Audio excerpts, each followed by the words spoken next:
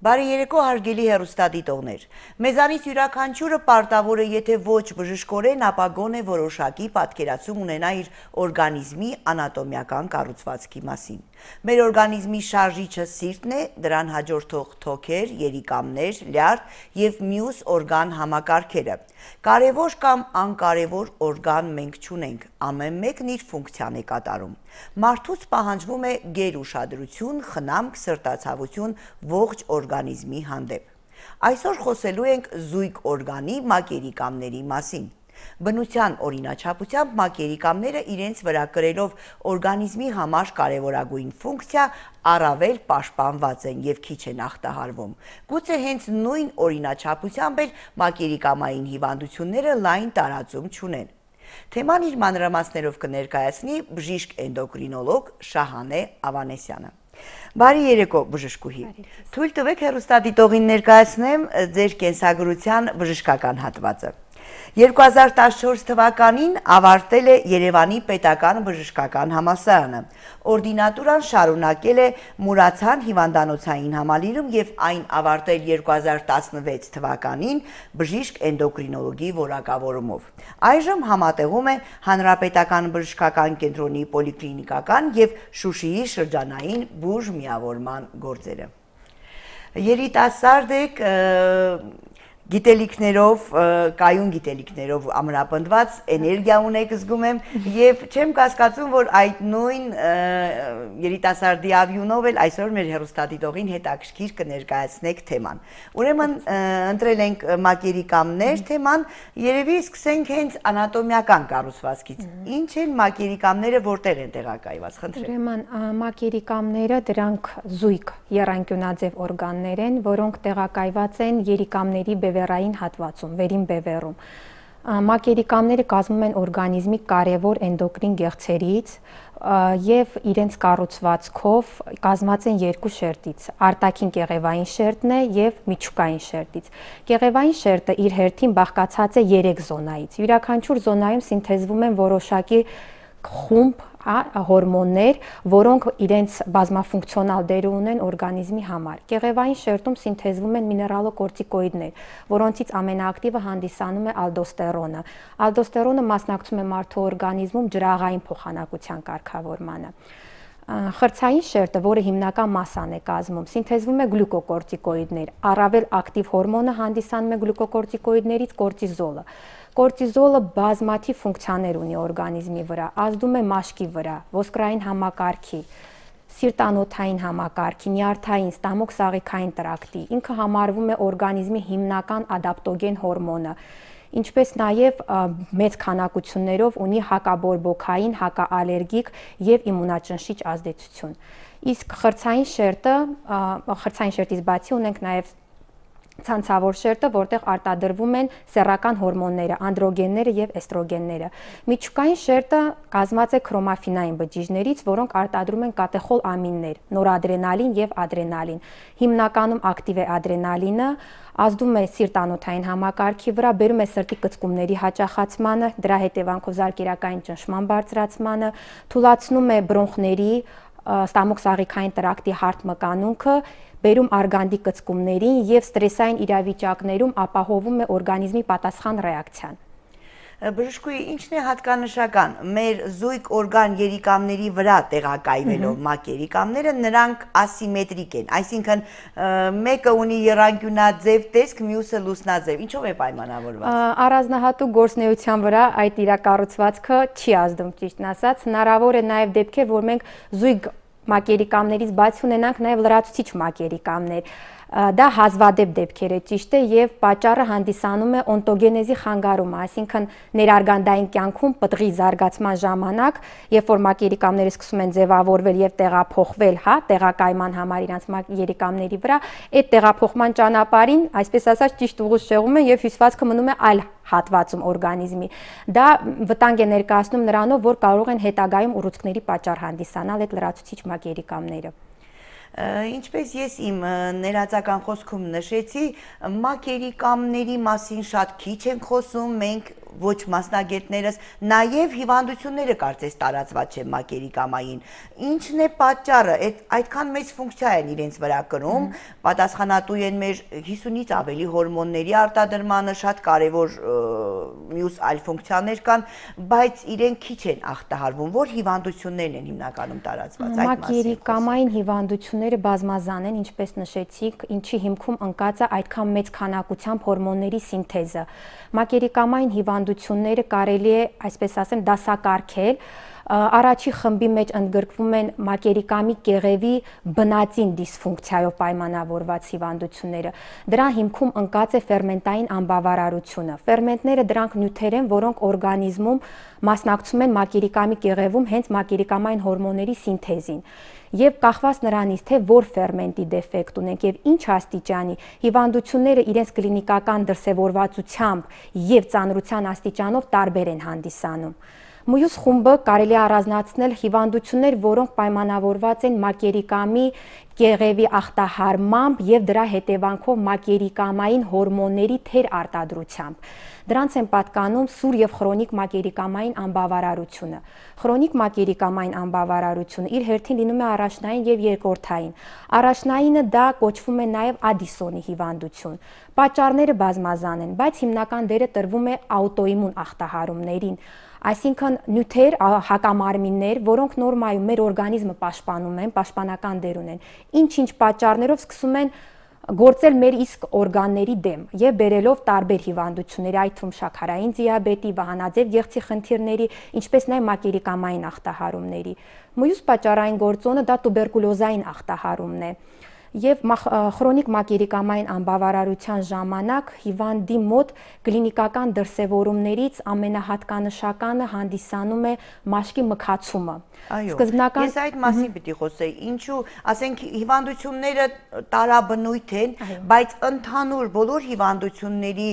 պատկերը, որ բոլոր հիվանդություններում գրեթե կա, առաջնահերթ դա է, որ մարդու մաշկը մքանում է։ Ինչն է պատճառը։ Մքացումը պիգմենտացիան եւ ընդհանրապես մարդու օրգանիզմը ինքը որպես մի ամբողջություն է գործում։ Մակերիկամները գործում են որպես ամբողջություն հիպոթալամուս, հիպոֆիզ մակերիկամային համակարգի մեջ։ Այսինքն մակերիկամների հորմոնների սինթեզի խթանումը կամ արգելակումը կարգավորվում է միշտ գլխուղեղի կողմից եւ ոչ բոլոր հիվանդությունների դեպքում մենք ունենում մաշկի մքացում, դա նույնպես պատճառ ունի, քանի որ այդ ամենը գալիս է գլխուղեղի կողմից սինթեզվող հորմոններով, ինչպիսիք է ԱԿՏԳ հորմոնը, ադենոկորտիկոտրոփ հորմոնը, որը հենց խթանում է մեր կորտիզոլի սինթեզը, որով էլ պայմանավորված է մաշկի մքացումը։ Մաշկի մքացումը առավելապես սկսվում է մակերիկամային անբավարարության ժամանակ արտաքին հատվածներից՝ դեմք, պարանոց, ձեռքեր, հագուստի հետ շփվող հատվածներից, գոտու շրջանում, պարանոցի շրջանում, Եվ մյուս կլինիկական նշանը, որը շատ տիպիկ է խրոնիկ մակերիկամային անբավարարության համար, դա հիվանդի պահանջն է աղի նկատմամբ, որովհետև աղի սննդի, այո, հիվանդը ունենում է աղի ուտելու ցանկություն, ավելի քան նորմալ մարդկանց մոտ է դա դիտվում։ Հիվանդները լինում են թույլ, լինում են ապաթիկ, զարկերակային ճնշման իջեցում է դիտվում, եւ սիստոլիկ եւ դիաստոլիկ, մաշկային ախտահարումներ, ինչպես նշեցի մքացումից բացի, եւ այդ բոլորի հիմքում ընկած է հենց մակերիկամի կեղևի ախտահարումը եւ հորմոնների անբավարարությունը, քանի որ ինչպես եւ դուք եւ ես նշեցինք, որ դրանք ազդում են գրեթե բոլոր օրգան համակարգերի վրա։ Խրոնիկ մակերիկամային անբավարարության դիագնոզելու համար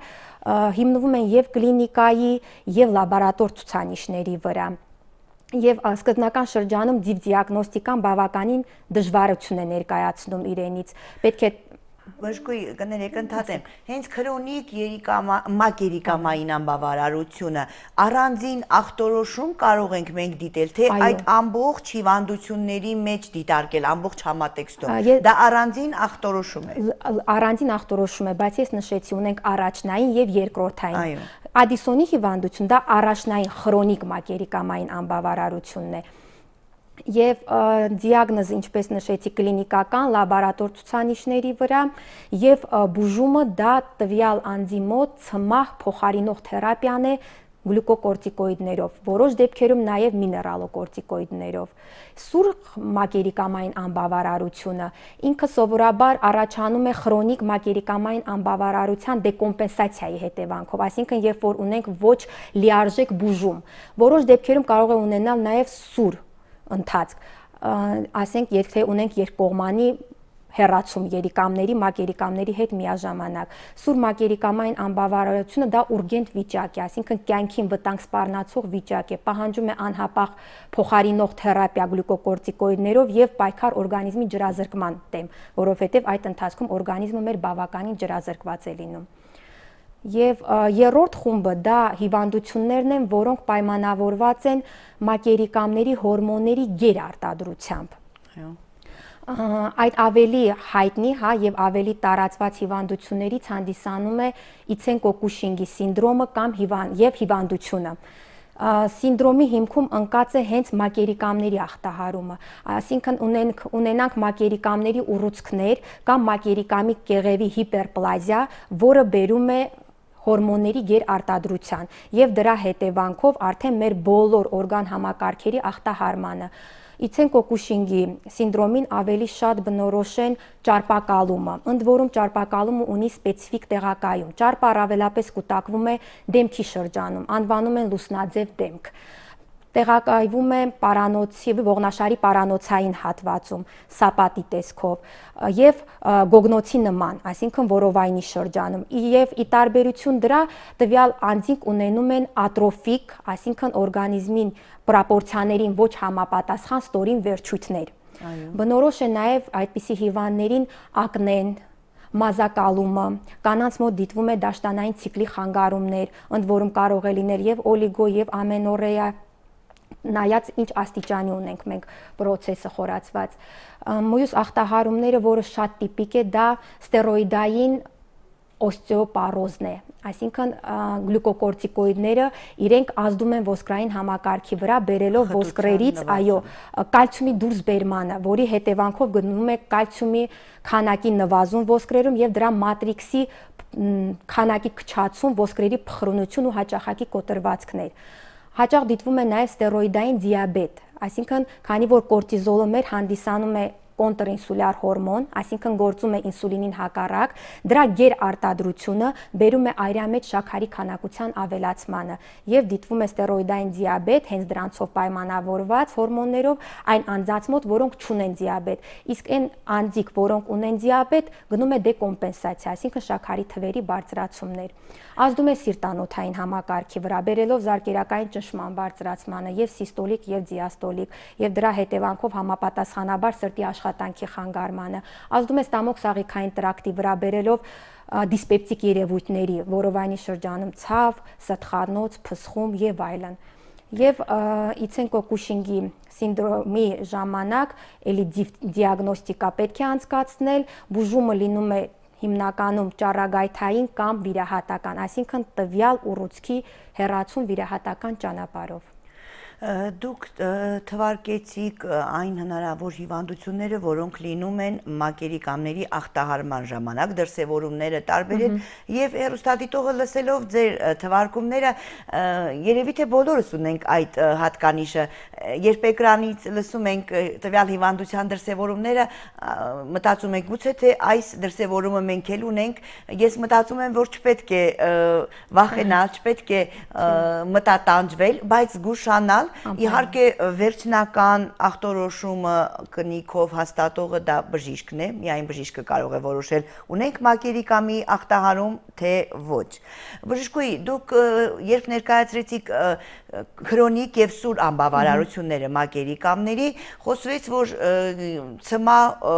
արդեն փոխարինող թերապիան է։ Ուզում եմ կենտրոնանանք այս խնդրի վրա, որովհետեւ երբ հիվանդները լսում են ցմա փոխարինող թերապիա բոլոր բնագավառներում, դա լինի մակերիկամներ, երիկամ, լինի դիաբետ, մի տեսակ ընդունում են դատավճիռ, մահվան դատավճիռի ձևով են ընդունում։ Դուք էլ եք երևի պրակտիկայում առնչվում, ինչպես է հաջողվում նրանց համոզել, բերել այն մտքին, որ սա ձեր կյանքի որակը եւ տևողությունը բարձրացնող թերապիա է։ Մի քիչ դժվարությամբ ճիշտն ասած, բայց Ադեկվատ մոտեցումը հարցին եւ բժշկի ճիշտ մոտեցումը, ճիշտ մատուցումը օգնում է հիվանդին հասկացնելու, որ եթե դա օրգանիզմին պետք է, օրգանիզմը սեփական դա չի արտադրում, բայց անհրաժեշտ է բնականոն գործնեության առողջ ապրելակերպի համար անհրաժեշտ է տվյալ դեղորայք ստանալ դրսից, դա կլինի հաբերի, դա կլինի աերոզոլների, թե սրսկումների տեսքով, դա արդեն էական չի։ Իհարկե կախված է նաև երևի հիվանդի կրթական վիճակից, որքան է կիրթ, որքան է տեղյակ, ինչ են անում, ինչի համար են անում։ Էնդոկրինոլոգ որպես ներկա եք այսօր, ես գիտեմ, որ ոչ միայն մակերի կամ այլ օրգանները հիմնականում շաքարային դիաբետով հիվանդների հետ ավելի շատ են տվյալ խնդիրները։ Ճիշտ է չեմ ուզենա այսօր մենք արծարծենք, դրա համար առանձին եթերաժամ մենք կհատկացնենք, գիտեմ, որ բարդ է նրանց հետ այդ առումով, դու պետք է մշտական ինսուլին ստանաս, դու պետք է այս դեղը խմես, երևի թե շատ խնդիրներ են։ Խնդիրները հիմնականում ճիշտ է առաջանում է ինսուլինի հետ կապված, երբ որ հիվանդին առաջին անգամ պետք է անցկացնել ինսուլինոթերապիայի։ Այն մտքից, որ պետք է ամեն օր սրսկվել ու երբեմն նույնիսկ օրը մի քանի անգամով, դա հիվանդի մոտ եւ վախ եւ պանիկա է առաջացնում։ Այն մտքից, որ ինքը ցմահ պետք է սրսկվի ու նույնիսկ կան պացիենտներ, որոնց համար կարևոր է թե ինչ քանակությամբ են սրսկում, այսինքն այն միավորների քանակը ինսուլինի, ինչքան որ շատ է լինում, դա իրանց մոտ լարվածություն է առաջացնում, բայց շատ չի իմ օրգանիզմի համար, ասենք, այսքան միավորը, բայց չէ, կան պայմաններ, կան վիճակներ, որոնց դեպքում նույնիսկ չլսված միավորներ ա լինում ինսուլինի սրսկման անհրաժեշտ, այսինքն մենք սրսկումը կատարվում է ըստ այն դոզաների, որը օրգանիզմը պահանջում է, իսկ դա կախված է նրանից, թե ինչքանով է ախտահարված ենթաստամոքսային գեղձը։ Այսինքն վստահել ամեն դեպքում բժշկին, նրա նշանակած դեղաչափին եւ հավատալ, որ արվում է միայն ձեր լավ լինելու, առողջ լինելու համար այդքանը։ Դարձյալ վերադառնանք մակերիկամներին։ Ես լսելով պիտի կիրառեմ այդ արտահայտությունը, մեր մակերիկամները պստիկ են, բայց ճստիկ։ Այսինքն լինելով այդքան փոքր, լինելով այդքան երևի թե ոչ տարածված համբավ չունեն ըստ մեզ, ոչ բժիշկների, ըստ մեզ համբավ չունեն մեր օրգանիզմում, բայց ահռելի ֆունկցիա են կատարում։ Այո։ Դա երևի բնության օրենքները այնպիսին են, որ օրգանիզմում ամեն ինչ փոխկապակցված է եւ այն բոլոր օրգանները, որոնք ավելի շատ կյանքին վտանգ սպառնացող են, այսպես արտահայտվեմ, այսինքն սինթեզում են այնպիսի հորմոններ, որոնք ստրեսային իրավիճակներում կարող են բերել օրգանիզմի գործունեության դադարեցմանը, միշտ ավելի պաշտպանված են լինում։ Դրա համար մակերիկամները, չնայած այդքան բազմաֆունկցիոնալ լինելուն, իրենց հիվանդությունները համեմատաբար ավելի քիչ են։ Ճիշտ է, ես թվարկեցի շատ քիչ քանակությամբ հիվանդություններ, կա ավելին, մանավանդ հորմոնների գերարտադրության հետ կապված ֆեոխրոմատիտոմա, ալդոստերոնիզմը, դրանք նույնպես մակերիկամի հիվանդություններ են, որոնք կլինիկորեն տարբեր ձևով են դրսևորում, բայց համեմատաբար ավելի քիչ են հանդիպում, քան ասենք շաքարային դիաբետը, վահանաձև գեղձի հիվանդությունները եւ այլն։ Ստրեսի մասին խոսեցիք, գիտեմ, որ հենց ստրեսների դեպքում մակերիկամը էլի ինքն էլ է ենթարկվում ստրեսի, որպեսզի կարողանա բավարարել այն հորմոնները, որ պետք են մեր օրգանիզմին։ Այդ մասին ինչ է տեղի ունենում։ Ստրեսային իրավիճակներում ես ինչպես նշեցի, մակերիկամային հորմոններից կորտիզոլը, ադրենալինը իրանք հենց հանդիսանում են ստրես հորմոններ։ Ստրեսային իրավիճակում օրգանիզմը սկսում է ադապտացիոն մեխանիզմները գործի մեջ դնել, այսինքն սկսում են մեծ քանակությամբ արտադրվել այն հորմոնները, որոնք մեր օրգանիզմը կպաշտպանեն, ազդելով իհարկե համապատասխան օրգան համակարգերի ֆունկցիայի վրա։ Ստրեսային իրավիճակում ակտիվանում է սրտի աշխատանքը, բարձրանում է ճնշումը, պուլսն է արագանում, կամ թեկուզ գլխուղեղի գործունեությունն է փոխվում, եւ այդ ամենը շնորհիվ հորմոնալ ֆոնի օրգանիզմում արկա, նամանավանդ մակերիկամների կողմից սինթեզվող հորմոնների։ Մակերիկամների թեմային կցենք նաև շատ կարևոր մի արտահայտություն, ադրենալին, խոսում ենք բոլորս, լսում ենք, գիտենք, բայց չգիտենք, որ երևի հենց ադրենալինի արտադրման խթանմանը էլի նպաստում են մեր մակերիկամները։ Անպայման։ Ես ինչպես նշեցի, միջուկային շերտը հենց մակերիկամների սինթեզում են կատեխոլ ամիններ, որոնցից են ադրենալինը եւ նորադրենալինը, առավելապես ակտիվ ադրենալինը, այսինքն բոլոր գործունեության հիմքում ընկած է ադրենալինի քանակությունը։ Ադրենալինը, ինչպես եւ կորտիզոլը, հիմնական ստրես հորմոններից է համարվում, ազդում է բոլոր օրգան համակարգերի վրա, մանավանդ սիրտ անոթային համակարգի գործունեության վրա, հենց ստրեսային իրավիճակներում նրա շնորհիվ սրտի վրա պոտենցում է, այսպես ասեմ, սիմպաթիկ նյարդային համակարգի ազդեցությունը, դրա համար մենք ունենում ենք ճնշման բարձրացումը, տախիկարդիան եւ այլն։ Մարդիկ, երբ վախի զգացում կամ շատ ուրախություն են ապրում, ասում են ադրենալինը շատացավ։ Բժշկորեն ինչպես է դա արտահայտվում։ Իրոք վախի դեպքում է դա, թե կարող է լինել ուրախ էմոցիաներ, կարող է լինել անսպասելի ինչ-որ ինֆորմացիայի։ Եվ դրական եւ բացասական էմոցիաները բերում են նրան, որ գլխուղեղի կողմից հաղորդված իմպուլսներով դեպի մակերիկան բերում է հենց մեր ադրենալինի սինթեզի ավելացմանը, քանի որ օրգանիզմը չի տարանջատում, դա դրական թե բացասական էմոցիա է, այլ ուղղակի պատասխանում է այդ էմոցիային, այո։ Այսինքն, այսպես թե այնպես մենք ոչ մասնագետներս ճիշտ ենք արտահայտվում, երբ ասում ենք ադրենալինը մեր բարձրացավ։ Որոշակիորեն, այո։ Շատ լավ բժշկուհի, այսօր խոսեցինք մակերիկամների մասին, կարծում եմ, որ մենք դեռ եթերում էլի կհանդիպենք, որովհետև մարդու էնդոկրին համակարգը բազմազան է, շատ խոսելիք կա, ասելիք կա այդ առումով, իսկ դուք որպես բժիշկ էնդոկրինոլոգ ձեր խորհուրդներով, ձեր առողջ մտքերով կլինեք մեզ հետ։ Փորձեմ ամփոփել, ինչ պետք է իմանանք մակերիկամների մասին։ Երիկամների վրա տեղակայված զույգ օրգան են։ 50-ից ավելի հորմոնի արտադրմանն են մասնակցում, խթանում են ադրենալինի արտադրմանը։ Մակերիկամները սթրեսի դեպքում անփոխարինելի դեր են կատարում։ Մակերիկամները ապահովում են մեր օրգանիզմի հորմոնալ հավասարակշռությունը։ Գրամներ կշռող ու փոքրիկ չափսերով այս զույգ օրգանի կատարածը անգնահատելի է։ Զգաստանանք ու լրջորեն վերաբերվենք մեր մակերիկամներին։ Կհանդիպենք հաջորդ հինգշաբթի։